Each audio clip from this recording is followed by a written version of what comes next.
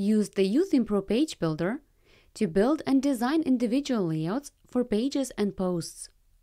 Pages usually have their own individual layout created with the YOOtheme Pro Page Builder. Posts often use a template but can also be designed individually. The Pages panel shows a list of all pages.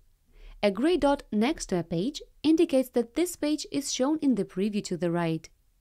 Draft pages appear gray in the pages list.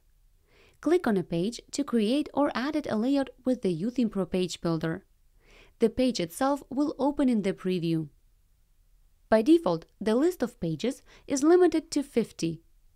Use the search to find a specific page or search for a post of any post type to give it an individual layout.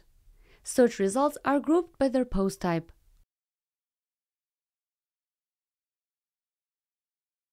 The layout of the current page shown in the preview can also be opened by clicking the Builder button at the top.